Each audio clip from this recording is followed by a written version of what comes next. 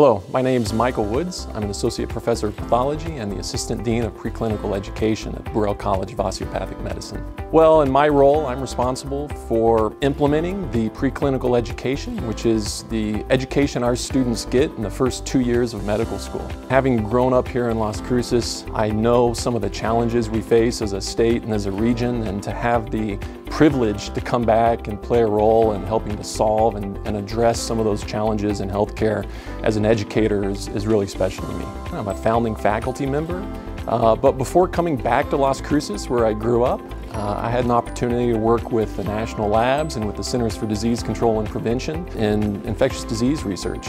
It's really special to be a part of training our next generation of physicians, many of which we hope are going to stay here in the region and care for us and our families. And I can't imagine any greater privilege than being able to help educate those individuals.